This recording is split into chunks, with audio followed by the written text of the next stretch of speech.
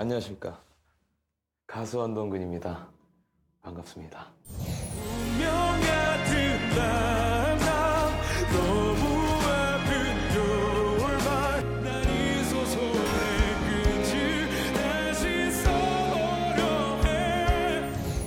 오늘 제가 부를 노래는 주영필 선배님께서 1985년도에 11월 달에 내셨던 그 겨울의 찻집이라는 곡입니다.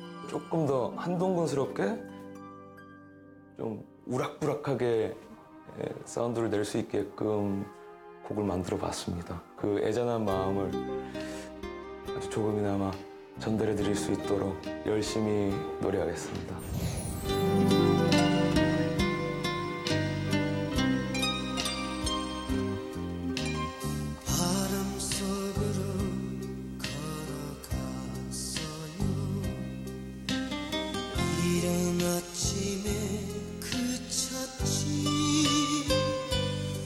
그 겨울의 찻집은 조용필의 노래도 훌륭하지만 가사가 백미예요. 이 곡이 이때가 바로 김희갑 양인자 그 컴비와 조용필이 만난 그런 시기인데 아마 그런 분위기 때문에 북한의 주민들도 끌리는 것이 아닌가.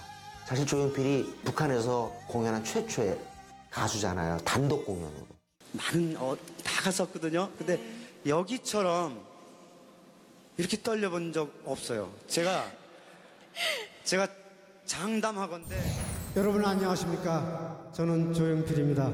아름다운 죄 사랑 때문에 홀로 지샌 긴 밤이요. 5번째 무대 한동근입니다.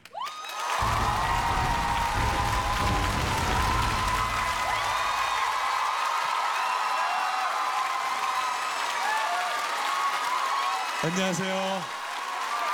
이거 늦은 밤까지 고생이 많으십니다. 일단 선생님 처음 인사드리겠습니다. 저는 93년생 선생님처럼 멋진 가수가 되기를 지망하고 있는 후배 가수 한동근이라고 합니다.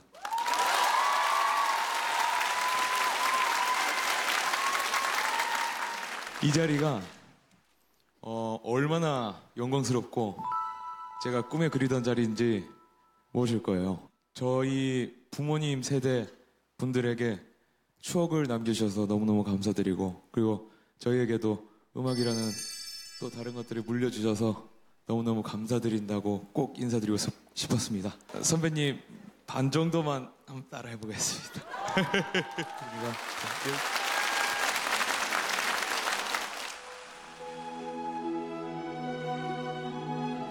잠을 못 잤어요, 제가. 무슨 말을 해주실까 싶기도 하고. 뭐 제 이름만 불러줘도 너무 좋을 것 같아요.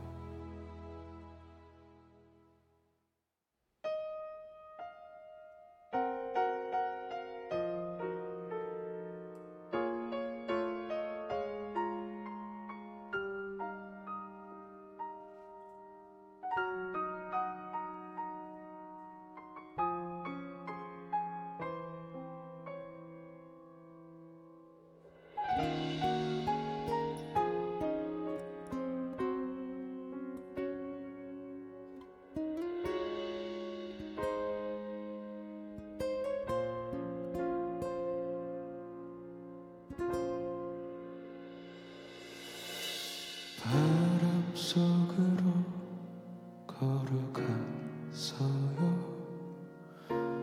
이른 아침에 그 차지 마른 꽃 걸린 창가에 앉아 외로움을 마셔. 아름다운 죄 사랑 때문에 홀로 지샌 긴 밤이요. 뜨거운 이름 가슴에 두면 왜 한숨이 나는 걸까.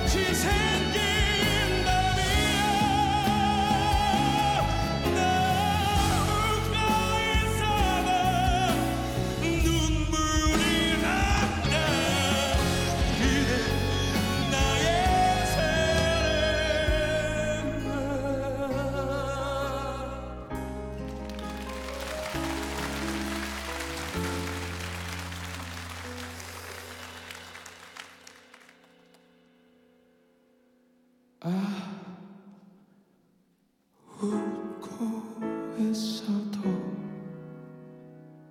눈물이 난다.